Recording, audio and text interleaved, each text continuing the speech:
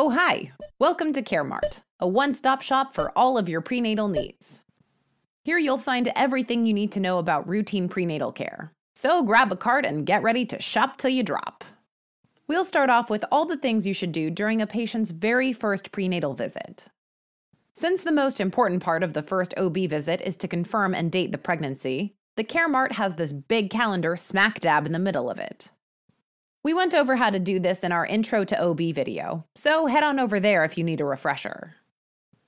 Once you've established that there's a viable pregnancy and its gestational age, there are a lot of things to discuss during the first prenatal visit. But don't despair.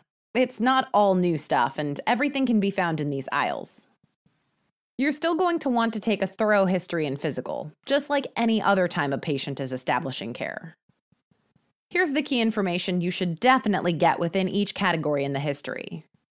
First, make sure to take a thorough obstetric history. This means go over the patient's G's and P's with her, symbolized by this bird gravel and parakeet food.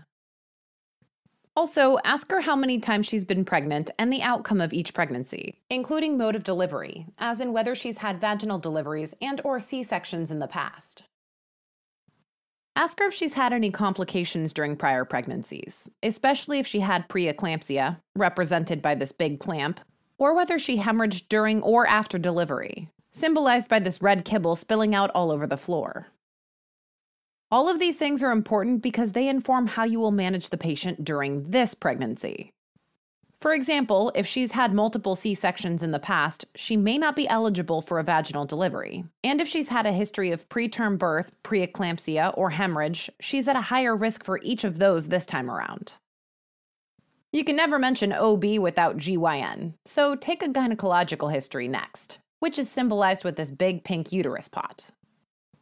You're especially going to want to know if the patient has had any history of known fibroids, symbolized by these rotund succulents, because a poorly placed fibroid may impede delivery, both vaginal and cesareans. Note any major medical issues the patient has and what medication she's been on, something we hope they've remembered to discuss in this stupid medical drama DVD box set. If she has any significant chronic medical issues, this may warrant a referral to your high-risk pregnancy specialist, also known as the maternal fetal medicine doctor. Also note if she's had surgery, which we've represented with the scalpel on this stupid horror film DVD. You'll especially want to note if she's had abdominal surgery, as this may help with surgical planning later if she needs to have a C-section. This family sitcom DVD seems to have a bunch of chromosomes on the side of it? Cool. That'll help us remember that when you're taking a family history, ask about any known genetic disorders.